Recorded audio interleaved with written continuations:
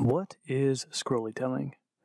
Scrollytelling is the most effective way to present a visual concept to someone through their phone, tablet, or computer. Really, it's a way not just to inform your audience, but to engage them using interactive visualizations. Telling stories this way makes our visualizations the center of attention. So instead of seeing a wall of text on a web page and scrolling right by the awesome visualization that we made, our audience gets treated to the experience of being walked through the visualization as it's updating and reacting. Let's see just how much better a story is when presented with Scrollytelling. Let's compare two ways of telling this story. Which politicians are winning on Twitter? First, I'll use a classic static web page, and then a version where I use Scrollytelling. Here's our static story. We start out with a combination of text and a perfectly nice looking chart showing how two politicians stack up over time. Not bad, just a bit boring. We're just getting started and we've probably lost half our readers. Now we've got another text block combined with a map showing popularity in a different way. This page has some impressive visualizations, but they're probably going to go to waste because the story just isn't that interesting when presented this way. So let's do better. Let's look at the same story where we use Scrollytelling to pull our audience into the story that we're telling. Let's have another look at that first chart.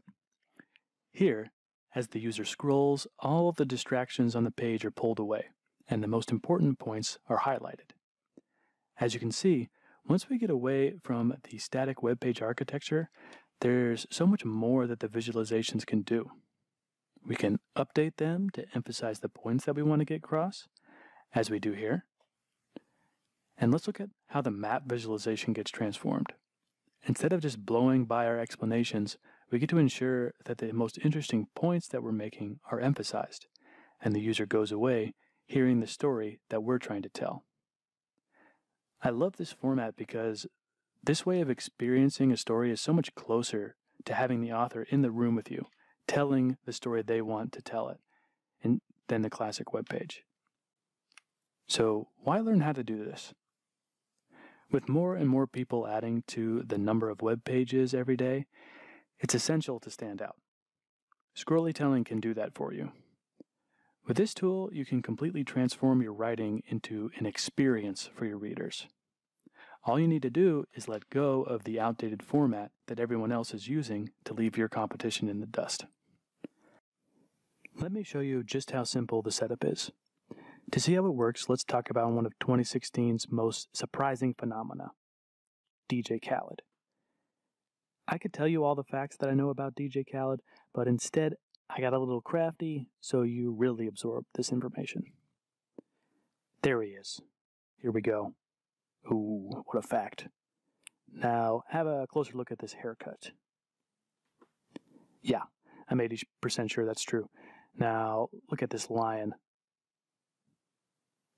Honestly, I love his look. I'm jealous.